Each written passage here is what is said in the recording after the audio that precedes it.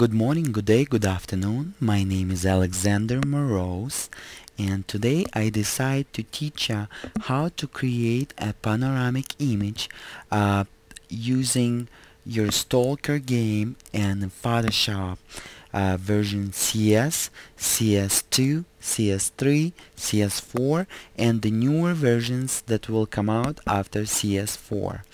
So you can use the same method to create panoramic images at any Stalker's games, and you can use the same methods to create the panoramic images even in real life.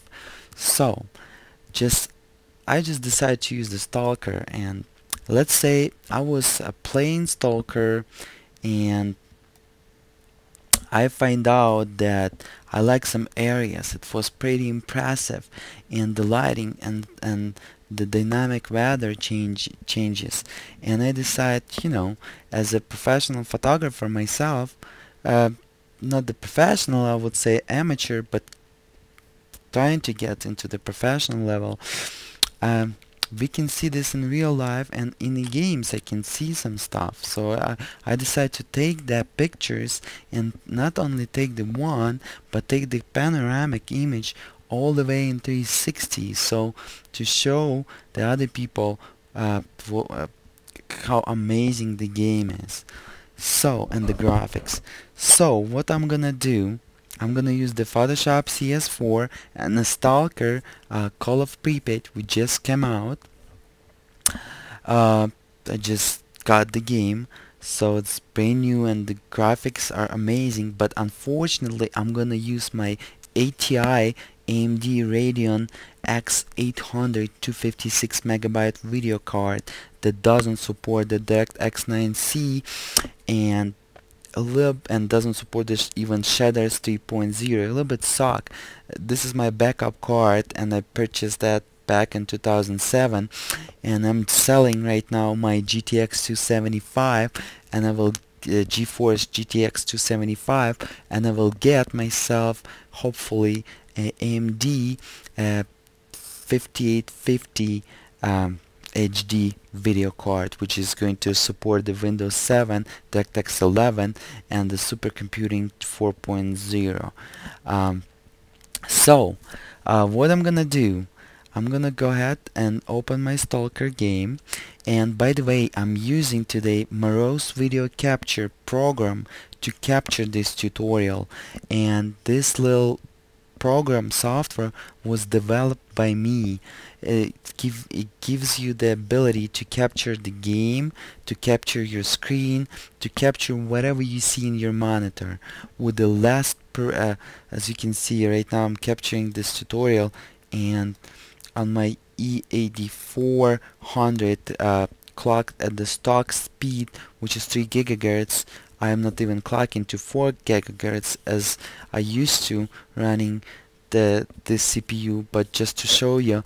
And I have the DDR3 at 4 gigabytes and Windows XP Service Pack 3, and plenty of hard drive space, about more than 1 terabyte. And as you can see, it's 39% as the top, and I'm running Photoshop and Stalker in the background. So my little Moroz Video Capture doesn't take that much to capture the tutorials, and even to capture your gameplay while you're playing your favorite games, to share with the people. It takes about 5 to 9% of the CPU power, and that's it. So I'm gonna go ahead and open the Stalker, and I'm gonna show you how to set up your Stalker. I'm sorry, I'm gonna use the Russian version because I like to play in real stuff, because it's the developers from Ukraine developed the Stalker, and I like the originals. It's a little bit, I found it a little bit different as sounding in English. So as you can see, that as you can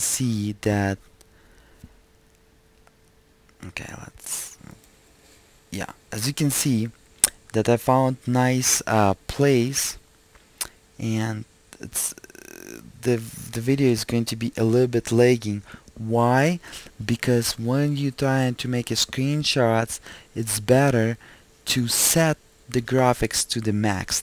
So you're just gonna take a screenshot, so you're not gonna play the game, so for the best results. So I set this game to 1600 by 900, the ultra dynamic lighting, and everything is set to max.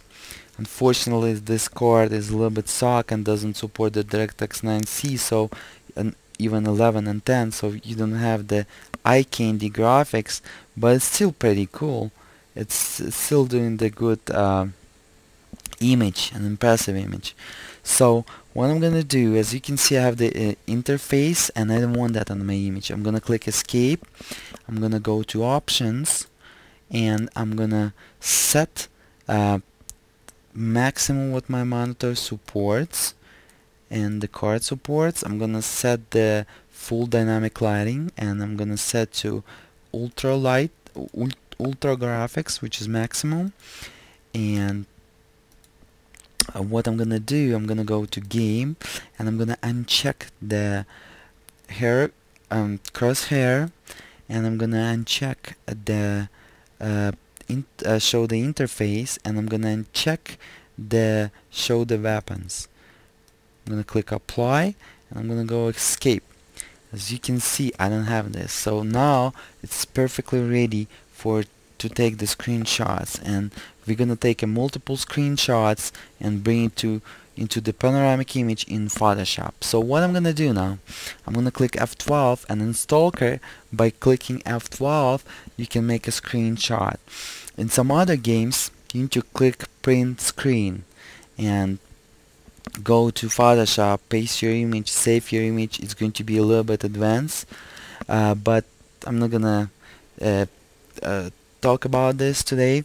So by pressing F12 you can take a screenshot, and using your keyboard arrows up, left, down and right, we're gonna use just the right, and you're gonna click once, you're gonna take the screenshot, and probably take it multiple times if you like with a different lighting, but for the first time try to take it with the single click of the F12 at the one angle, and then you can manipulate when you're gonna get advanced. So F12 and then one click on the right arrow on your keyboard, it's gonna bring us to the different angle. F12, right click, F12, right click, F12, right click, F12, right click, F12, and we're gonna just take the images. Then you probably can catch the lighting. You need to press a couple more times F12 to get that